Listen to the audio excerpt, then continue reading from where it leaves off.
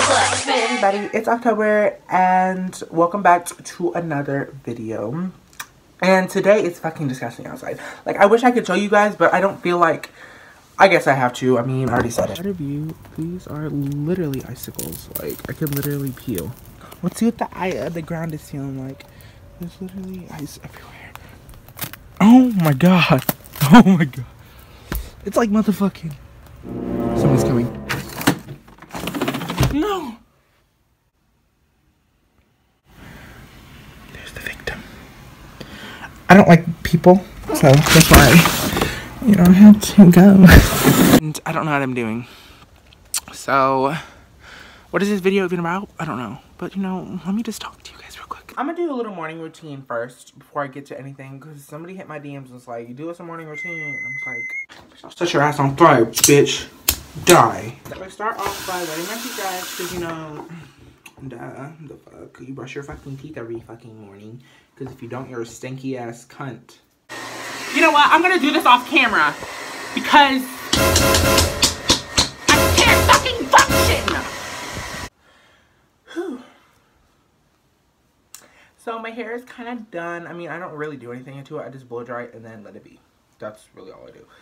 I'm gonna put in my contacts. I'm literally tearing up because I don't know why. It's because everything doesn't want to go my way, and I can't fucking do this no more. You bitches saw it. Bitch, I don't fucking cry. The hell.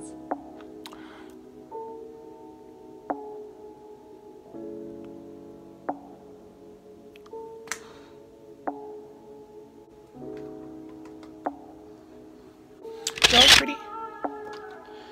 I hope. Goodbye, crew world.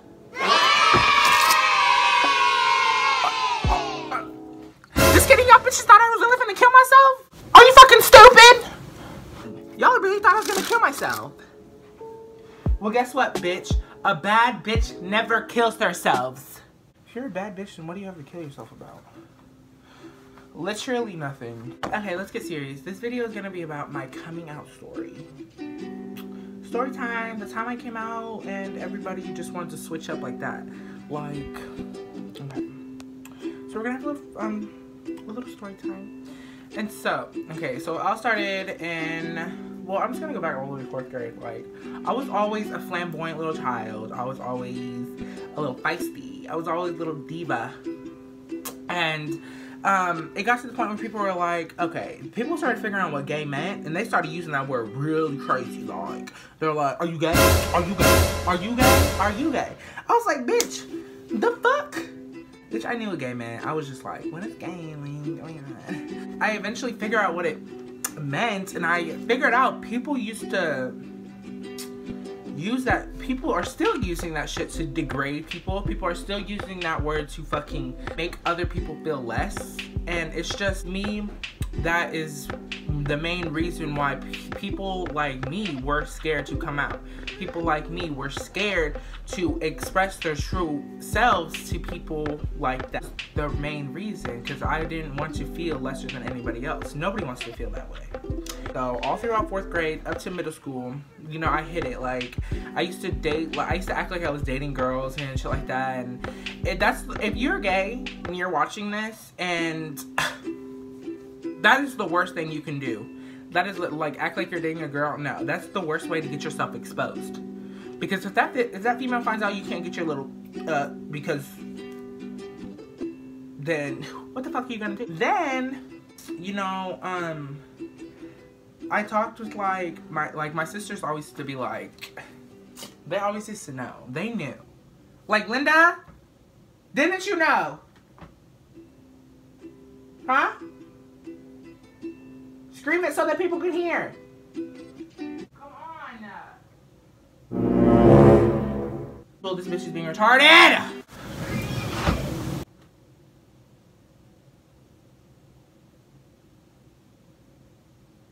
Like, we all knew. Everybody knew. And I was just continuing to hide it. Like, I was such a scared ass bitch. Like, honestly, looking back at it, I don't know exactly what I was scared of. I think I was mainly just scared of people not, like, liking me. Because that was something I was worried about. Talking about it now just makes me want to be like, bitch, I just want to go back and slap that little fat ass kid in the fucking face. Who cares what people think about you? Who cares what people say about you? Who cares what you think of you? Just kidding. That's the only thing that matters. The only thing that matters is you thinking about you. As long as you are okay with yourself, it doesn't matter what everybody is okay with. Period. And that's period. So I came to high school, and 9th grade was a little bit hard for me because you know, I had just got out of a serious situation with my mother, and that's a whole nother video. Like, baby, that's a whole nother video. So I just got out of a serious situation with my mother, and I haven't spoken to her for about a couple years. So everything just started building up, especially like the biggest secret like anybody could ever hold inside of you. It literally came to the point where it was like, everything you're doing is hiding the fact that you're doing was to hide the fact that you were gay. Everything what I was doing was to hide the fact that I was gay. Like, literally. And so I just became this angry ass person. I became angry. I just used to lash out on people. It was crazy. And I had a lot of friends who were supportive. And I really hinted at a friend, like, her name was Jenny. If you guys don't know her, y'all know Jennifer Podcast. I'll insert a picture right here. She was really helpful throughout this situation because of the fact that I feel like I could tell her anything. Even though we had our ups and downs, even though we fought, even though we did all this extra shit, I felt like I could tell her anything, and that's period. But I really didn't tell her I didn't say I'm gay. I didn't come out to her. I hinted the fact that I needed help. I hinted the fact that I'm a hurting person inside. It was just hard for me. And I don't want to cry, because, you know, bad bitch never cries, but it was hard. And people around me did not want to be around me because I was this angry ass, firecracker ass person. It came to the point where I was literally like, I wouldn't say like suicidal, I wouldn't say hurting myself, I wouldn't say any of that stuff. Well, I was like, okay, so I'd like pull out my hair because like if I would have thought of anything gay, I would like pull out my hair or like hit myself in the head, and like I used to cry in the showers and shit like that, and it was just bad. It was bad. No, this is really serious. Like, people really have these issues, and I want to shed some light on it. People already, like, big celebrities and stuff are already doing it, but I feel like from an insider view, I feel like I should, like, an insider view of somebody who actually went through this. Like, it was hard. It was not easy. If you are doing everything that you can to hide the fact that you're gay, you have to make sure that you are mentally and physically prepared, because you subconsciously are going to do things that you do not like. People around you are not going to like. And it's just gonna make you this person who nobody wants to be around, and that's period. Came to the point where I was like, okay, I don't want to be gay. I was crying, I was doing all this other shit, and it didn't help the fact that we had people calling me gay, calling me faggot, calling me this. And to this day, we have people under my comment section, because I'm doing this little YouTube stunt. His name was FagHater69. Hello, FagHater69. I'm October. Nice to meet ya. You gotta know who this person is in real life. But you know, I'm not gonna put his little information on there like that. He said this. If you guys want to pause the video and read it, then that's fine. But like, I'm still getting like shit like that today. But does it matter to me? No. But would it matter to me back then? Yes. Like, that would have a huge ass impact on my motherfucking life. There was this one day I looked at myself in the mirror and I was like, look, you're gay. You like boys. You like... Finally came accepted with myself. And that's what I was. I was accepting of myself. And I was ready for other people to be accepting of me too. And I had took to one of my closest friends at the time. We're not friends now. And it just sucks that, you know, people grow apart and people cut you off for no reason. But it's okay. I had finally told her I was gay, and she did not care. But she did support me through like anything. Like, she was one of the like first people I told, besides my sister, which I told her later on. So I told her, and she was all like, look, I don't care. Even though it was against her religion, she didn't care. She was still my friend. I was like, okay, bitch.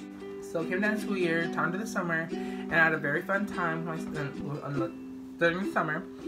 And it came to around my sister's birthday, and I was fully accepted myself. And so I was very comfortable with myself, and I felt like I could be comfortable with myself around other people. So I finally had told my older sister, Alexi. She explained to me that yes, people along the way are gonna fucking bash down on you. People along the way are gonna say harsh things about you. People along the way you're gonna want to be like cool with those people, but those people aren't gonna be cool with you because of the fact that you're gay. It's cool when people be like, oh, it's the 20th century, we can do what we want.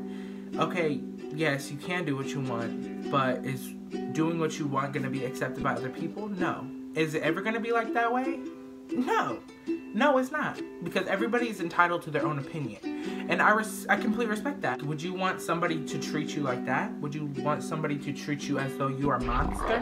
Would you want somebody to treat you as though what you're doing is wrong? No. So that's why I was just like, okay with the fact that people are not going to like me along the way. And that's fine. But am I still going to be myself? Hell the fuck yes!